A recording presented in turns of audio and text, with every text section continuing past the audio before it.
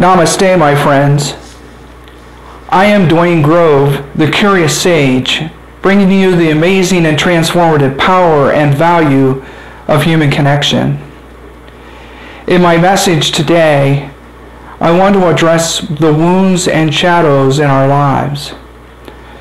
The wounds and shadows are with us oftentimes in times of crisis and times of great stress.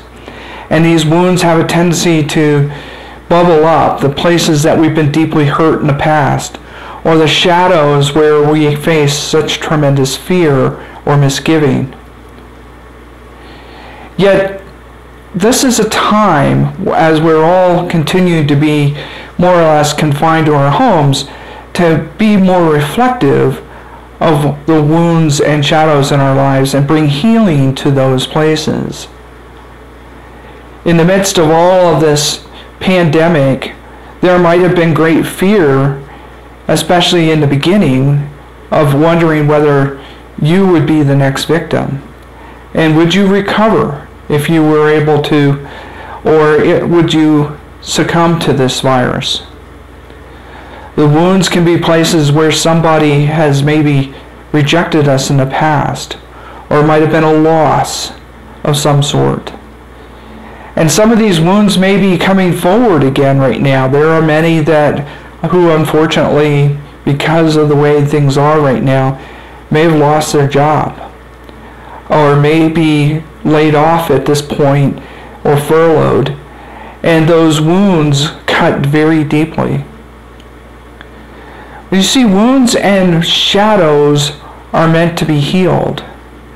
It is said of the wounds in our life that if we fail to heal those wounds, we will continue to bleed on others. And so when you think about how we respond to wounds and shadows in our life, you think through the fact that as humans we often project our own inner struggles on other people because we don't want to own them and heal them ourselves. So we blame other people. We blame other people for feeling wounded. We blame other people for the fear that we face in our lives. Yet what you also find is that the shadows in your life, the areas where you fear the most, are always with you, lurking around the corner until you look into those shadows and decide that you no longer fear them. With Chiron and Black Lilith, we find the opportunity and the call right now, based upon their placement in the cosmos, to examine these areas of our life. So instead of projecting upon others, maybe turn within and find the time to heal those wounds and to address those fears. How many times have we, as humans, looked upon somebody else who perhaps may be obese or perhaps living on the street and simply go, why is this person in this place? And we look almost upon those people with disdain. But there is an old saying that says, but there by the grace of God go I. And it is a reminder to look within, to find compassion and empathy in that moment. For we don't live in those persons' lives. We live in our own. But what we are doing is we're projecting our own fears or misgivings, our own wounds, if you will, on other people, as opposed to taking the time and examining our own role in time and space. There's an old childhood phrase that goes, I'm rubber, you're glue, whatever you say to me bounces off of me and sticks to you.